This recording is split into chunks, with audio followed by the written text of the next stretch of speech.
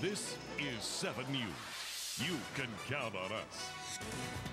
10 years ago tonight, a plane carrying 10 members of the Oklahoma State University basketball program crashed in Colorado and killed everyone on board. Will Hancock of Hobart was one of the victims. He was an assistant with OSU Sports Information Department.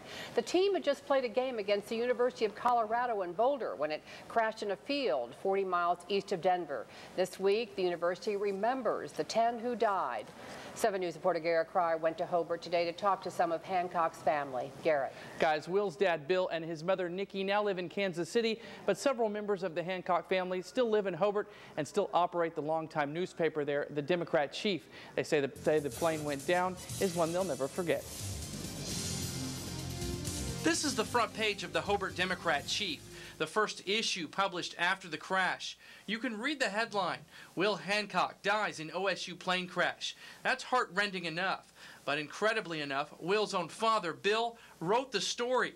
Bill's brother, Todd, Will's uncle, remembers it all. Of course, you know, the first emotion is shock. No, that couldn't have happened. That's not, and it was just, you know, very traumatic. And he says he was very bright and talented, but more than that, a good guy. Well, he was very, very musical. He and his brother both were very talented. Will played in the band in high school, and I believe he even played in the band when he went to the University of Kansas. After he graduated from the University of Kansas, he married. He had just married in 1996. Will married Karen, and she was the soccer coach at OSU.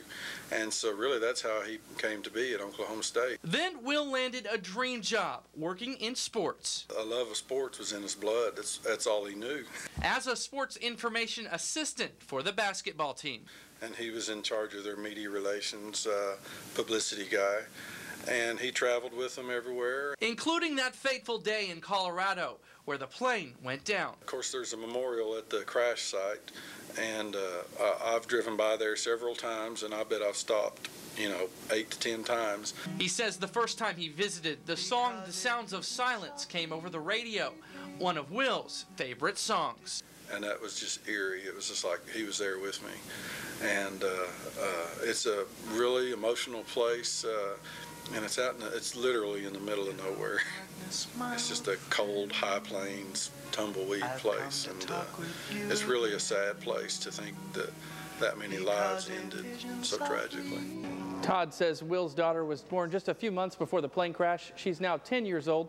Todd says the family will keep Will's memory alive just for her. And coming up later this hour, 7 News Sports Director Dan Seed will have more from last night's ceremony at OSU's basketball game, including reaction from then head coach Eddie Sutton.